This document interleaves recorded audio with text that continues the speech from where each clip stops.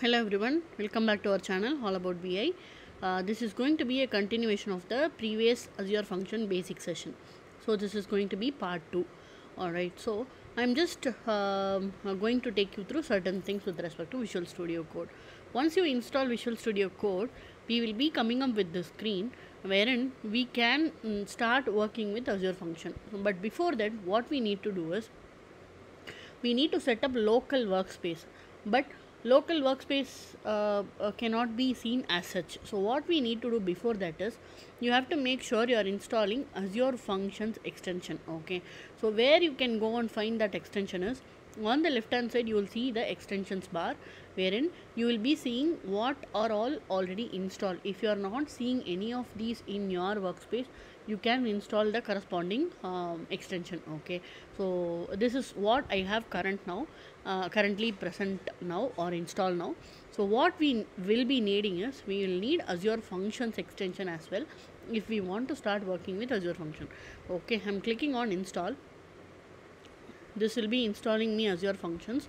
If you look here, it has come in the top installed section. Okay, so it will take couple of seconds to install it. So once you do that, you will be able to start developing Azure functions. So you can come to Azure icon and you will see something like create new workspace. Without installing Azure function, you will not be seeing these options. I'll show you that as well now. I'm just uninstalling this Azure functions extension. Okay, and then I'm going to the Azure Blade. If you see here, if you refresh it, you will not be seeing. If you are still seeing that, so what we can do is we can close Visual Studio Code and then we can reopen again and then go to Azure. You will not be seeing those options to create or set up your local workspace. So the basic requirement is to install Azure function extension. Okay, so if you haven't done this, I request you to do this so that we can start our development with workspace. So workspace, once you have this icon, you will be able to create HTTP based Azure functions. Okay, so it will be asking you to choose any of the available folders for local setup, and then you can choose the language in which we want to create Azure function in. These are all certain basic things that we will be doing in portal also. You can develop function in portal also, right? In the previous video we covered that. Same way you will be choosing next by choosing the type of language, which is Python, and next to that Python version and type of trigger and the trigger name. Okay, and then authorization level. Once you do this, you will be looking at the Explorer. There will be two options. Either you can go to the Azure icon and then expand this to look at the code that is given to you by Visual Studio Code or Azure by default. Otherwise you can make use of Explorer option. Okay, Explorer is the like solution explorer that we see in Visual Studio normally. Okay, similar to that you will see Explorer here. Otherwise you can come and work in the Azure icon also. Alright, so this is the basic function or the placeholder code. If you look here, it is showing that import Azure.functions could not be resolved. So like this, if you start to use any module which is not installed, you will be prompted with a warning like this. Okay, so we need to install Azure functions module, right? So how are we going to install the corresponding module in the local workspace? This is with respect to local, right? So you can come to terminal and say pip install Azure functions. Okay, this is one way of installing the required module. So once you do that, the error will be gone or the warning will be gone. This is one way. Second way, as I already informed in the earlier session, right, you have something called requirements.txt. Okay, so whenever you are compiling your code or running your function in local, it will be checking the requirements.txt file for the required modules, and if that module is not already present, it will install automatically. For example, I will show you now. I'll just uninstall Azure Functions module again. Once it is uninstalled, I'm just closing and opening the function again,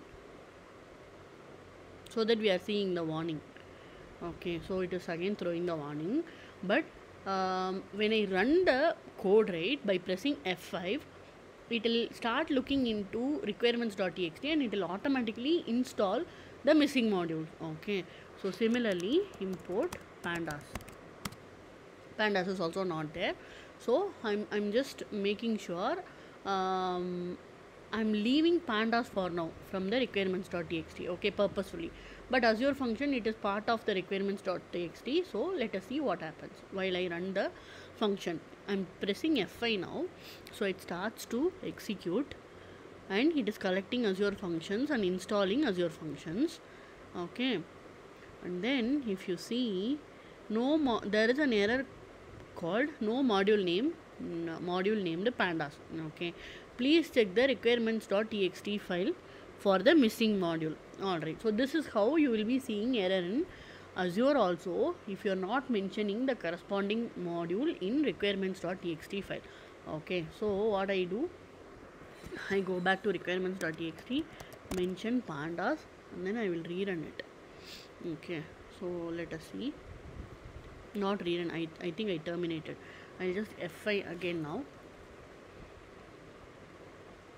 See here, collecting pandas, downloading pandas. So if you get to work with different modules in Azure function, just make sure you are mentioning the corresponding module name in the requirements.txt file. That's it. Okay, otherwise you will be seeing error like module not found error. Alright, so this is one thing. And how do we promote this function to Azure or deploy to Azure and then run it from Azure and see the logs? Where can we see the logs? That and all I'm going to tell in this video. Alright, I hope till now this is clear. So the first step we did is to install Azure Functions extension, and before this itself we have to install Azure Function Core Tools that we covered as part of last video. Please check that. And after you installed Azure Functions Core Tool and then the corresponding softwares, right, then after you install Visual Studio Code, we just installed Azure Functions extension, and after that we created a local workspace and made sure we are mentioning the modules in the requirements.txt. Okay, this is a very simple function. Let us try to deploy this by not having pandas again. Okay, while deploying and all, it won't throw any error. Okay, we'll see where to see the error in Azure now. Alright, so I'm just saving it and then I will try to deploy this function. Okay, click on this deploy to function app. In your subscription, whatever function apps you have already created, it will be listed. So I'll just say function app demo. It will take at least 2 minutes for this to get deployed to Azure. So the deployment to Azure is complete now. So I'm coming to the Azure function app in which we deployed the code and then the functions. Before that, I would like to show you the app files. App files are nothing but the related help files kind of, okay, or support files. If you see the requirements.txt, it just includes Azure functions. Okay. So let's go back to the function and execute it and see what happens.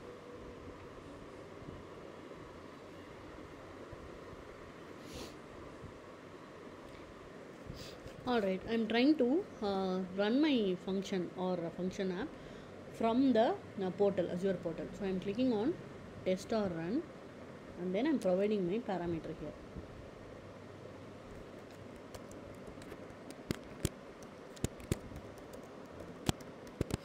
Okay, so I'm saying run. Once it is run, you will be seeing the error here, okay, because we haven't included pandas in our requirements file. Where do we see the requirements file? As I already have shown you in the earlier sections, you can go to the function app name and app files. There will be a place called app files. So I'm clicking on my function app, going to app files, and then you can see the support files in the drop down. Okay, so coming back to the function itself, so we have executed, our function has failed, okay, because of the pandas issue that we are seeing.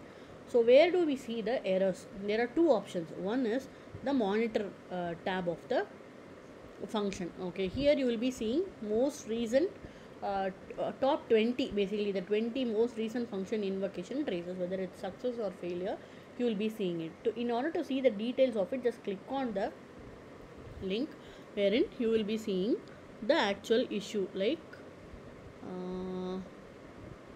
no module named pandas. This is the error that we saw in the Visual Studio Code as well. Alright, so we have to include this pandas in the requirements.txt, but how can we do this? We should make changes in the Visual Studio Code. We have to push it again to the Azure. Okay, so that's what I'm going to do now. So for now, I think you're clear. Like, after you push the code to Azure, if you run and you get to see internal server error, there to see the details is the monitor tab. There is one more option called application insights. Here I have already connected my function app to an insights resource. Insights resource is also as same as the monitor, so I'll show you how it works. You can come to application insights, and then you can go to the function app, inside function app, the application insights, and then you can enable the application insights for your Azure function. It will be a very simple step that you can try by yourself. If you have any questions, you can let me know, but what I have already done, I will be showing you now. So it's a way of visualizing your execution details, how many runs, how many failures, what are the failures, all the details you will be seeing. For example, if I want to see in the bottom you are seeing the successful execution, you will also be seeing failures from here. If I click on this red bar, right, I will be taken to the detailed error. Okay, if at all you are not able to see anything in the monitor option of the Azure function, you can come and see here. Okay, no module named pandas. So these are the two ways that I found within Azure function to look at the error or the logging information. So going back to the Visual Studio Code, I'm just adding pandas in the requirements file, and then I'm going to deploy the function.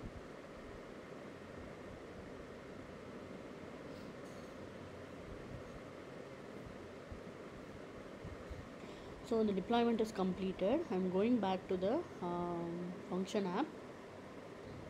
I'm going to run the function again through code or test. We should not see the error now, but before that, let's quickly verify if the app files are properly coming up or not. Okay, I'm sorry for that. App files here, requirements.txt, we are seeing pandas. You will not be able to edit here, okay, because we have modified it using external editor, right? So we will not have control. So I'm just going back to the function and I'm trying to test it. This time it should succeed.